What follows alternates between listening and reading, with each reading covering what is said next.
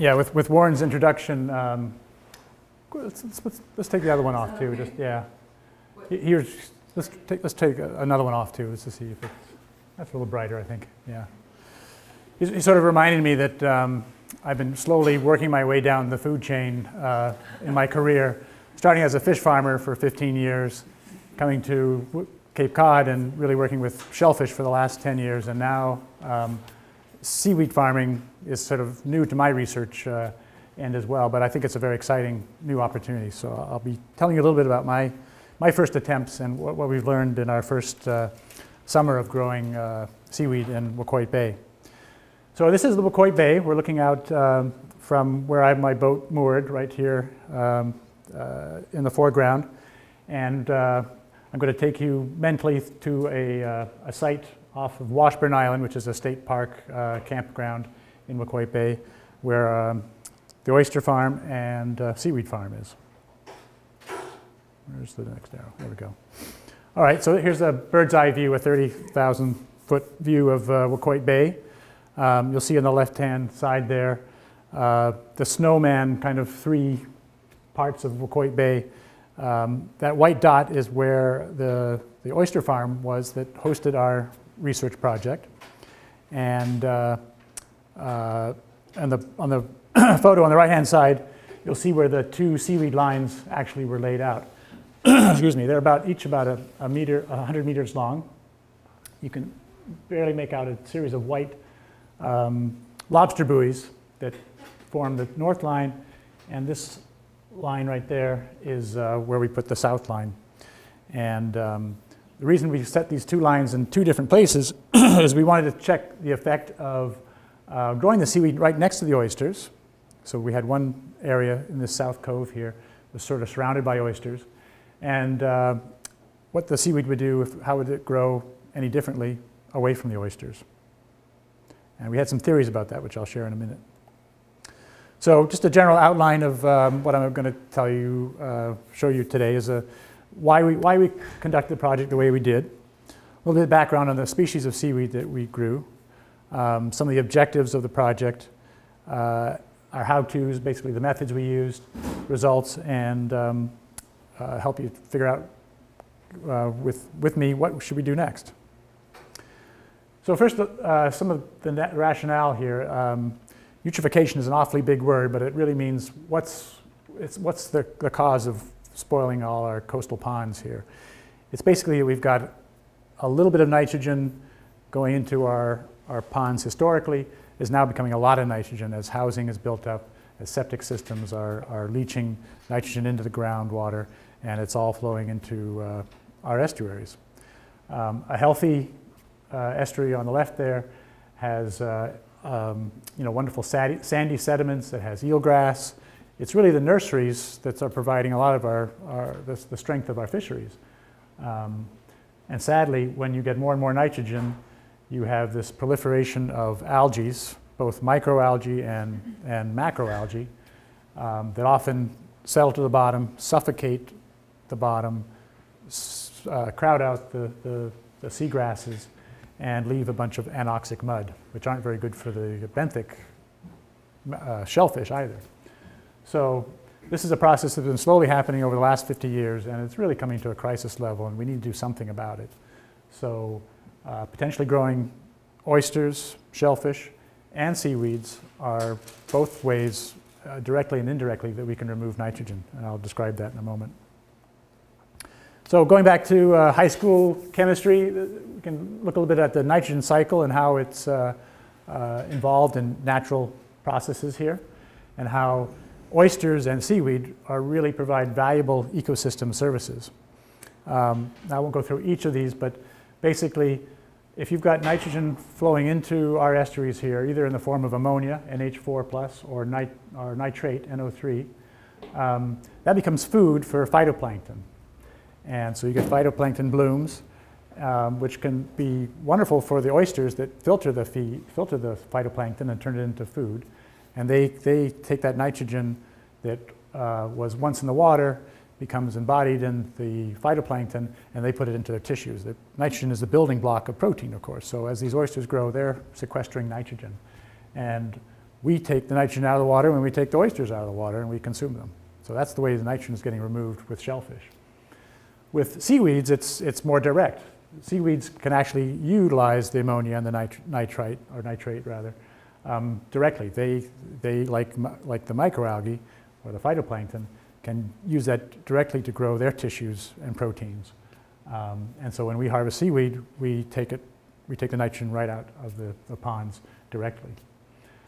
If the seaweed isn't harvested, then it decomposes and it goes into the sediments, and the nitrogen just gets recycled right in the estuary. So buildup of macroalgae in estuaries can actually be a problem in that it doesn't go away. It just stays in the sediments and it gets reabsorbed the next year that a crop grows. Excuse me. So there's a general figure we can use for how much nitrogen is removed when oysters are harvested. It's about 0.2 grams of nitrogen per oyster. And with seaweeds, it's about 0.0035 grams of nitrogen per gram of seaweed. And later at the end of my talk, I'll describe what this sort of means on a larger, or per estuary or per acre basis. Seaweeds, of course, have all sorts of applications. We've heard about them, being parts of our ice cream, and they're, typically emulsifiers. They provide the ecosystem services I just mentioned. And in some areas, like in the Carolinas and Chesapeake, they're beginning to develop nitrogen credits. So you can actually put some value on harvesting seaweeds or harvesting shellfish. And like there's a carbon trading market now, there are slowly, locally being developed nitrogen trading markets. And that might be something that politicians and planners on the vineyard on Cape Cod may want to consider at some point.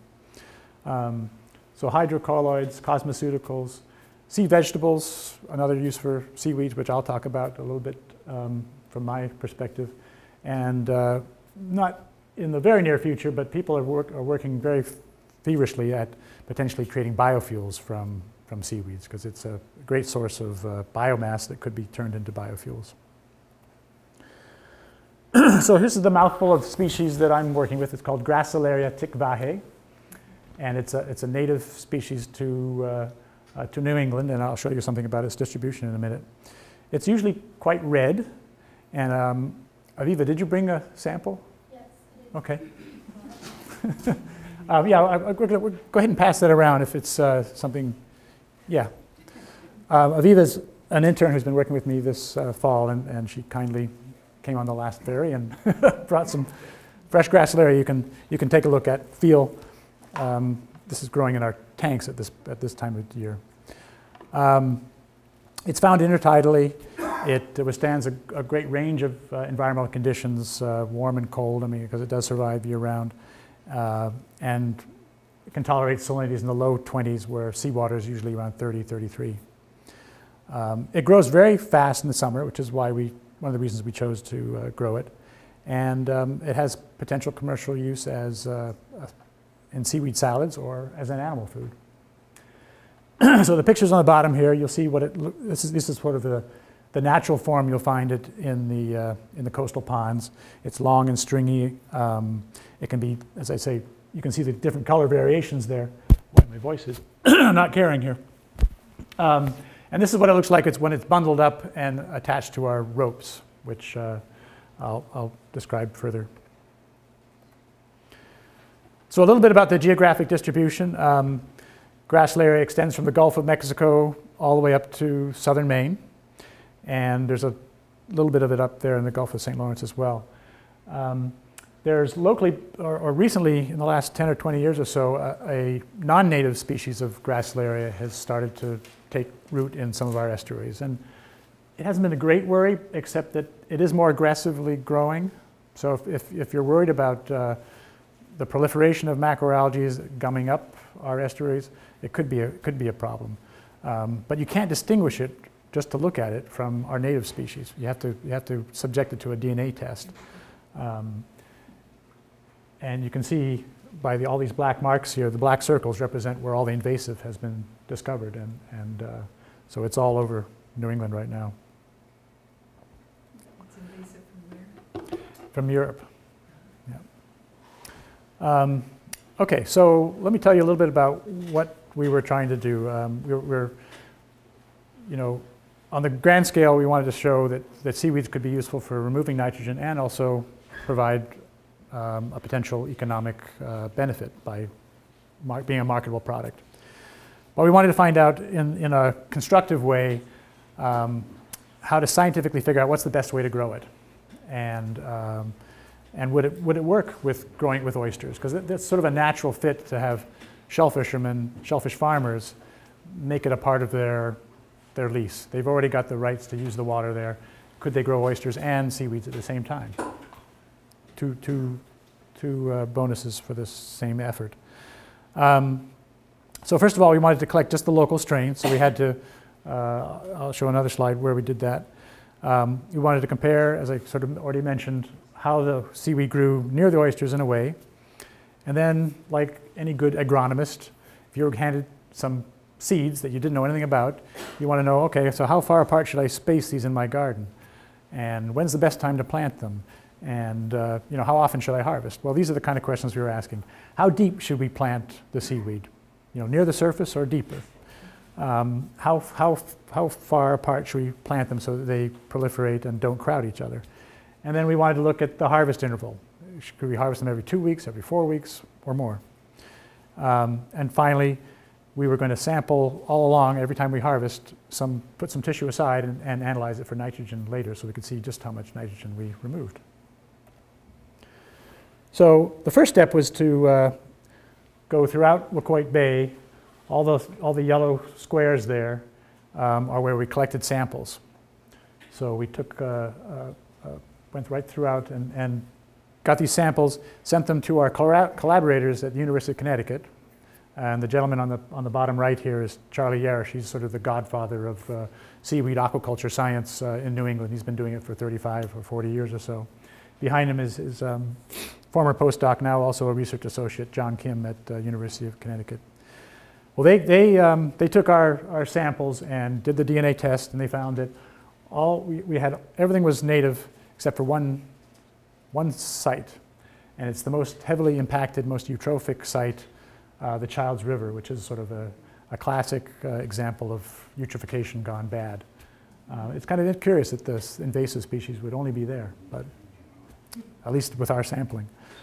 The next step, and so they also selected, they compared these 12 strains, and they looked at the early growth rate, and they selected the 2 fastest strains for us to try growing. So cultivating gracilaria, you collect your strains, what do you do next? Well, you have a choice of either growing it sexually or vegetatively. This is the morass of what you'd have to do to grow gracilaria sexually. It's very complicated. There's all sorts of intermediate stages, and frankly, it's much more simpler to do it vegetatively, just the way you would do with cuttings in a garden to start a new plant. And that's what we do. So we avoid all this stuff here, which I'm not going to try to go through because it's far too complicated, and we just do a vegetative culture. So you want to start with a very clean culture, because sometimes the gracilaria you collect from the wild might have other epiphytes and other things growing on it. So you just excise the very tips of the gracilaria, which is the growing apical meristem, and you put it in your beaker at the bottom there, and let them grow.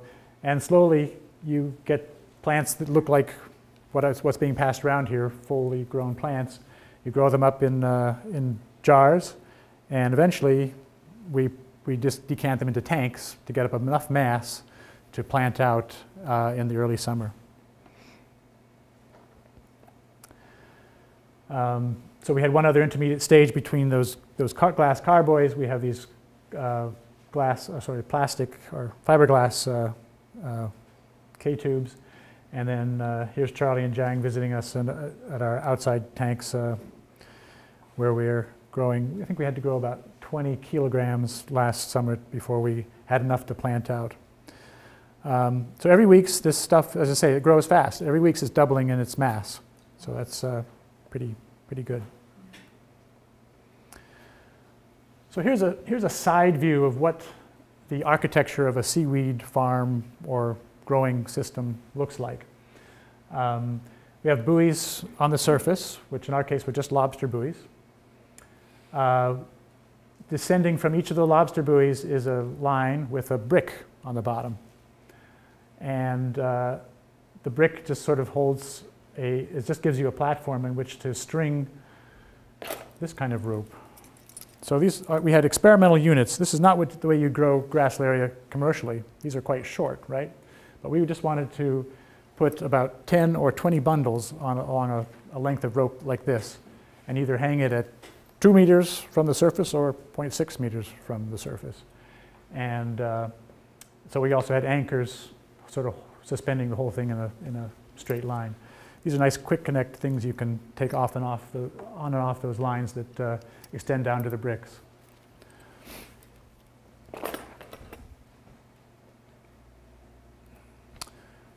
So with the fisheye lens, you can see that we've just deployed our lobster buoy line there. In the foreground is the oyster farm owner, Todd, and that was a great day to know that we finally got the structure out there. Well, that's just the beginning. All we had was the lobster buoys and the lines just dropping down and the anchors. Now we had to put all the bundles of gracilaria onto this line. And there's some people in the audience who can tell you this is not an easy thing the first time you do it. It takes a lot of time. Okay, just to remind you where we are. We've got a line to the north, a line to the south, and we're in WHOI Bay.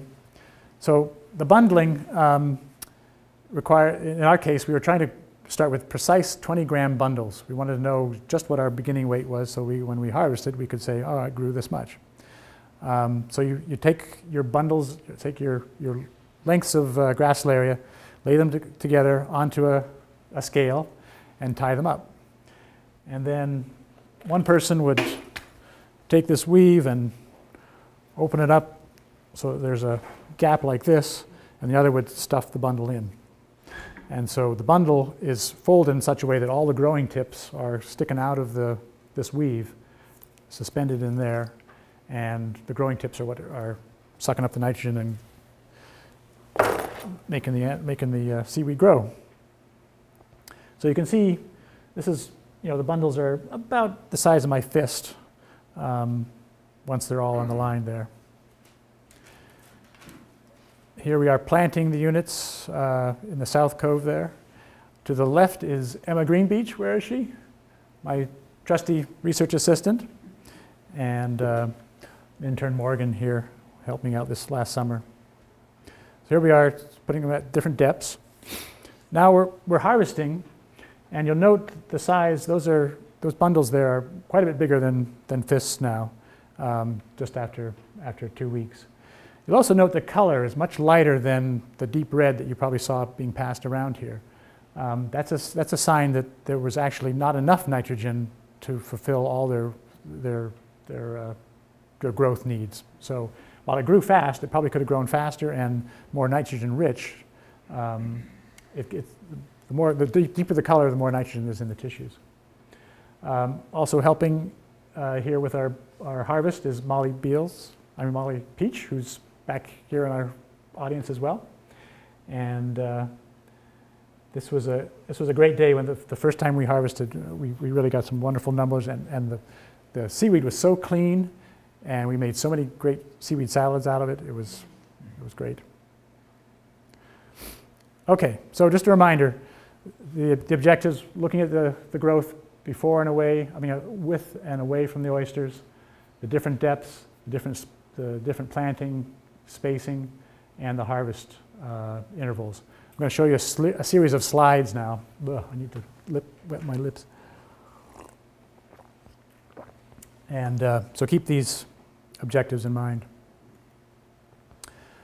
So the first surprising result was that the seaweed actually grew better away from the oysters, or at least on the north side, than on the south side. So just to give you a reference of what these graphs are looking at, on the x-axis, you're looking at the gram average weight of the bundles. Okay, so the blue line on the bottom here, that's where we started. All the bundles were about 20 grams, and you can see that we got 2 and 4 times as much growth over the first 2 weeks there.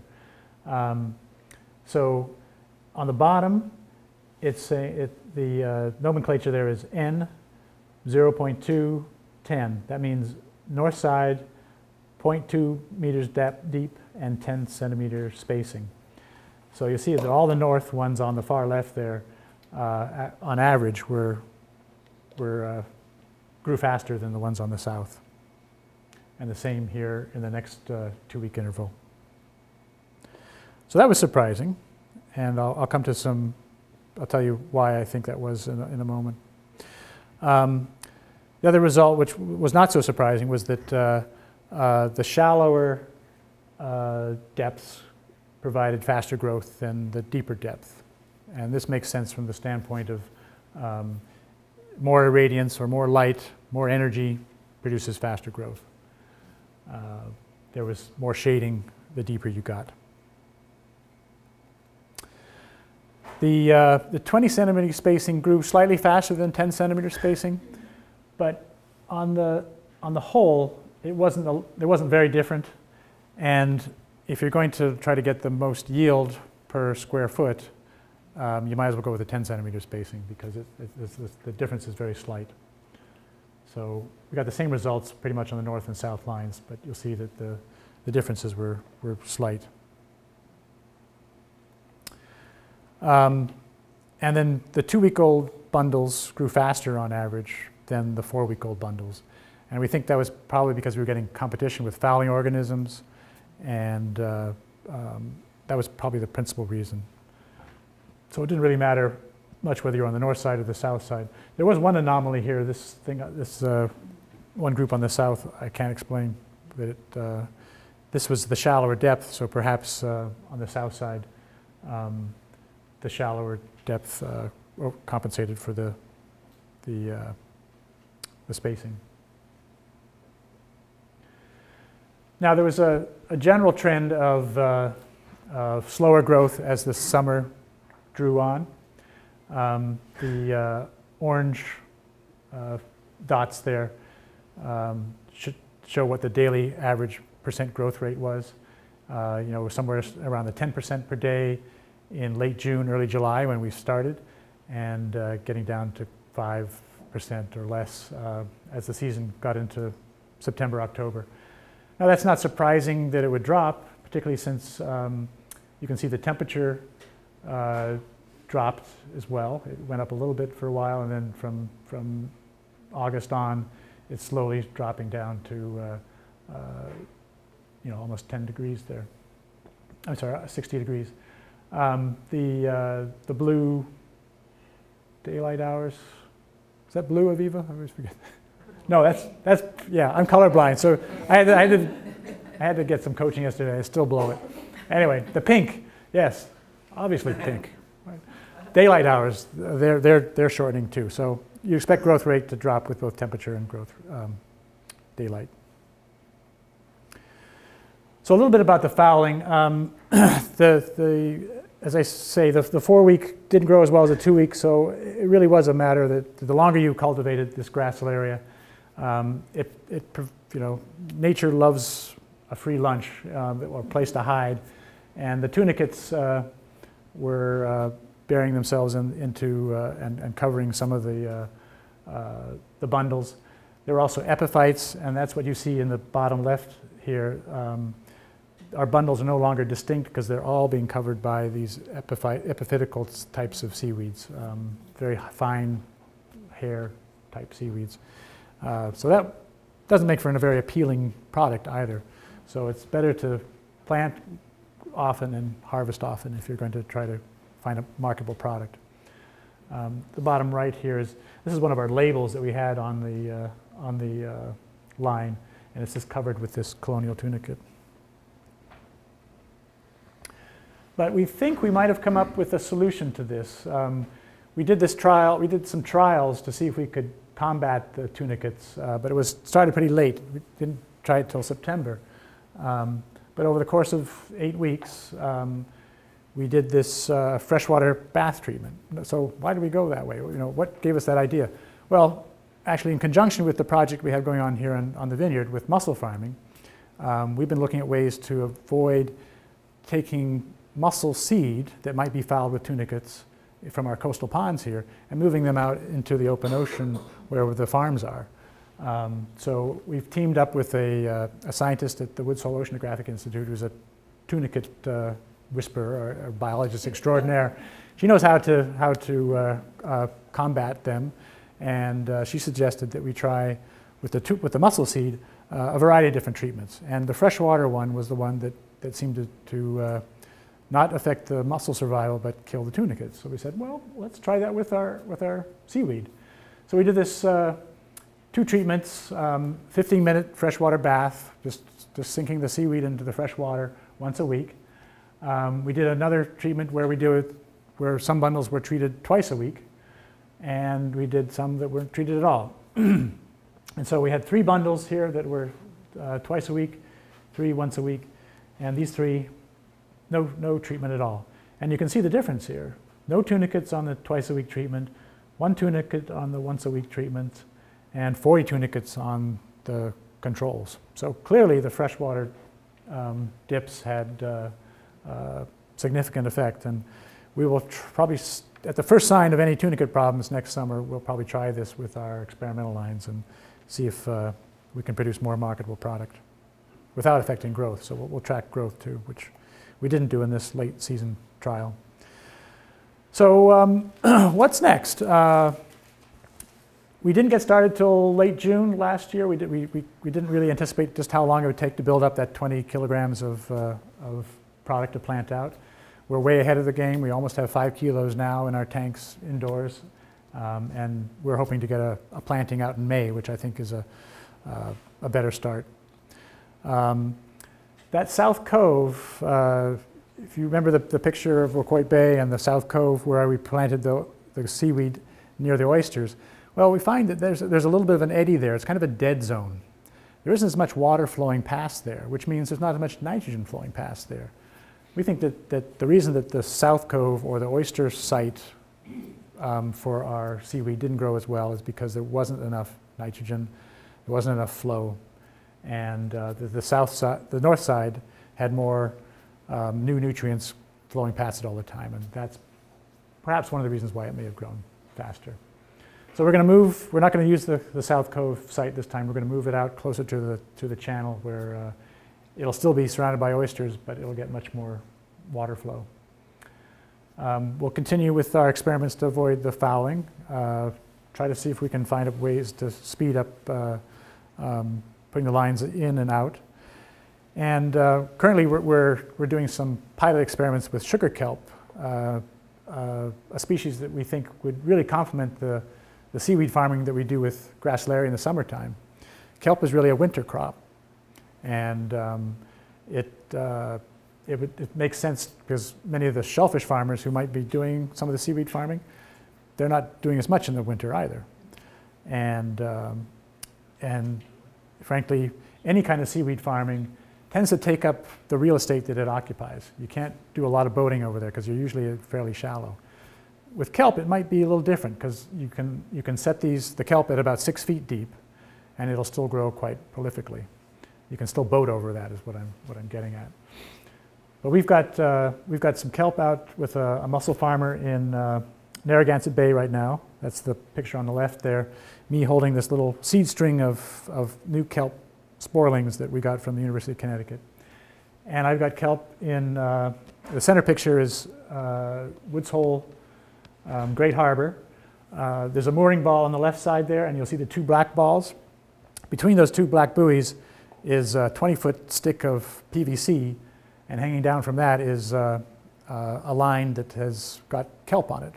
So come April, May this year, we'll see just how well that grew. And then I've got another seed string in WHOI Bay, which is a little bit of a risk because you don't generally find kelp growing in coastal ponds. I don't know how it's going to do. That's the only risk, is that I think it might be a flop, but nothing ventured, nothing gained. So the WHOI Bay picture, which I'll show you a little bit in greater detail of what are the nitrogen pressures, and it's probably not too different from some of the ponds here, has a tremendous amount of nitrogen going into it. That's where you'd like to do any kind of seaweed farming. or oyster farming, because those are the water bodies that are truly impacted. So I will be really pleased if the kelp takes off, but we'll see, because the wintertime is when the nitrogen is most available. Okay, so trying to put my project into the context of bioremediation with seaweeds, taking out nitrogen, give you a little bit of some numbers to wrap your head around. There's a heck of a lot of nitrogen going into WHOI Bay. I think there's about 5 times as much nitrogen as there was, say, in the 1930s. That's the level when you really need to get back to have full ecosystem health back. But we think if you can get it back to cut back 50%, we can bring back eelgrass and perhaps scallops and more. So about 95 kilograms of nitrogen per hectare is flowing into WHOI Bay. A lot, 32,000 kilos. The surprising figure is that 60% of that nitrogen is bound up in the seaweeds. All that macroalgae that's kind of like tumbleweed on the bottom of the bay is sequestering a heck of a lot of nitrogen. So harvesting it or competing with it via the seaweed culture or oyster culture is a one way of trying to remove this nitrogen bundle or load. The Massachusetts Estuaries Project has been going around to all the estuaries that are impacted in Massachusetts and trying to come up with a figure of how much nitrogen needs to be removed so that towns can plan sewering or other ways of removing nitrogen. And as I say, 53% of the nitrogen that's now going into WHOI Bay would have to be removed to meet what will soon become state standards for repairing our waters. How much wild seaweed is in a certain area of WHOI Bay? We wanted to answer that question, and it also reminds me of another reason why our lines here in the South Cove, around where the oysters were, may not have grown so well. This big black patch here is all seaweed. It's all macroalgae that's about yay deep above the sediment. And it's all competing for the nitrogen that our seaweed was growing for too. So that's maybe one of the reasons why it was so light colored and why this south side didn't grow as well as the north side. But we actually took, on the left-hand side there, you can see we have this sampling device that you can send down. It's a Ponar grab sampler that goes down, these big teeth close, and you can haul up, a certain area, how much seaweed you can remove, or you can figure out how much seaweed is on the bottom. And we estimated that there are about 2.8 kilograms per square meter. And I did a rough estimate that this is probably about 2,400 square meters. And how much seaweed that is, 6,700 kilograms. So that represents about 22 kilograms of nitrogen. That's a tiny little plot in WHOI Bay, but there are lots of plots like this that could be harvested or are the sinks for the nitrogen right now. Parallel to my efforts in getting seaweed farming going, I'm also looking at the possibility of harvesting wild seaweeds as a way of removing nitrogen from our coastal estuaries too. Not likely that we'll find markets for that in eating it, but it could be composted as Warren mentioned we've done in the past. And that might be a way to slowly remove or chip away at the nitrogen that's just getting recycled in our coastal estuaries and causing these problems. But to go on and look at what can oysters and what did we actually remove in terms of nitrogen, let's compare seaweed to oysters for a moment. Oysters, we did a very extensive survey of oysters at this oyster farm to figure out, okay, what's the general size distribution, what's the dry tissue look like, and then we could equate the dry tissue to an actual amount of nitrogen per oyster, 0.27 grams of nitrogen per every marketable or harvest size oyster. In that little South Cove, there's about 75,000 oysters, and they're harvesting those on an annual basis, and that's 20 kilograms of nitrogen. Similar to the biomass of the seaweed that was also in that cove, which is interesting. If they were to take their entire 25-acre oyster farm and they're projecting being able to sell and grow 3 million oysters a year, they're removing about 750 kilograms of nitrogen on that 25 acres. Now, I'm sorry, 750 kilograms of nitrogen. Or that's also equivalent to 75 kilograms per hectare of nitrogen. Now remember, 90 kilograms of nitrogen are coming in per hectare in WHOI Bay. So it does begin to chip away at it, but you would have to have a whole lot of oysters. I didn't have the complete calculation to make a dent in the nitrogen problem in WHOI Bay. This is also seen with our actual harvesting of seaweed in WHOI Bay. We harvested 130 kilograms of gracilaria. That represents about half a kilogram of nitrogen over the 4 months that we did this. If we had grown our gracilaria at the optimum depth and optimum spacing and harvested it every 2 weeks instead of all our experimental design, we probably could have harvested closer to 1,000 kilograms and removed more. So if we take this optimized calculation and build out a theoretical optimized farm of a hectare, we could, with 33 lines, we could potentially remove about 50 kilograms of nitrogen per hectare. So that's even more than the oyster farm was doing. I think, well, no, it's a little less, sorry. They were doing 75 kilograms. So it's on the same order of comparison, but the oysters can take more than a year, and this can be done in about 4 months. So if you were to take this to the next extreme, how much, to remove a sizable amount, 40% of the nitrogen that's flowing into WHOI Bay, how many hectares would you have to plant with seaweed? It's a heck of a lot, 70% of the bay.